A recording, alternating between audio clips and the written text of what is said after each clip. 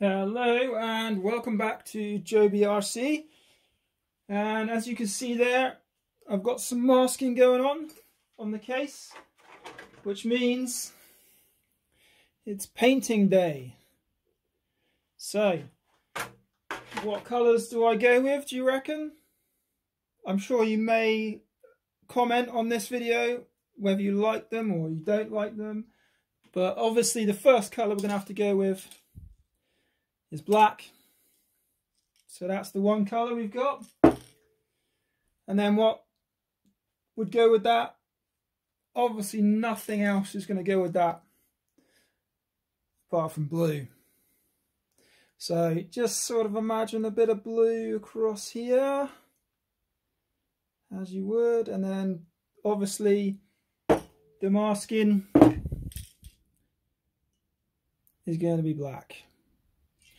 So we've got a strip of black through the middle, blue down the sides, and the rest of it I'm gonna wait until I've done it to show you, because it might work, it might not, but I do have a special way of doing the blue that might work out really well, or it might be a nightmare and a disaster. But let's get that black done. I've masked it up so it's ready to go. Let's get the black on there, see what that looks like first. And by the magic of editing, 3, 2, 1, bang! So, there's the black. So we've gone from clear to putting the black in. Yeah, it's a little bit rough at the moment because I haven't taken the outer casing or the outer shell off, outer plastic. And you might be able to see just in there's a little bit of overspray that I have to clean up before I get that blue on there. But now you can kind of start to see where the blue's going to come in. And I might touch in a few places, other places with black, like the back window here needs to be black, really, not blue.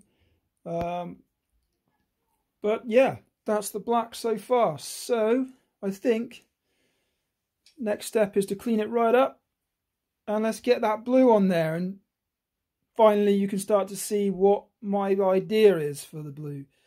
So go with the old magic again, and here we go. And there she is, colours on, and it looks really good. And I went with the blue almost as you would with the new one, but I've put in some stripes in here that are supposed to be see-through, but as you saw on just when I was doing the black, I had the overspray on here and I scraped the plastic, so I need to polish that out. But you can see on the back it's going to look really good if I can get that clean, because it means you can see through to what's underneath, which is what we want to see anyway. But yeah, haven't cleaned the back, but it's looking really good. And I reckon that might well do it. So let me know what you think. Put a little comment down what you reckon, how it's going. It needs finishing touches. I have got the back wheels coming, so I'm just waiting on the fixings for those as well. And it's damn good, I reckon. So next video is going to be doing another test run with the shell. This is the best you're going to see it. I'm not going to just sit it on a shelf and let it look like this. I want to use this, so this is the best you'll ever see it. I'll probably roll it over in the next video and scratch it up. So all this scratching on here, it probably won't stay clear like the back is. But it was an idea, and I think it looks good. It breaks that blue up a bit. And yeah, so next video is going to be taking this out again with the shell, with all the finishing touches on it. And we'll see how he does. But yeah, as for pretty much the finish, it's come from that one piece at a time that we did to this completed truck. So it went well, I think. First TRAXXAS that's been fully customised all the way through. So see you next time. We'll get this out on the track again. I have got a perfect dirt track that I can take this on.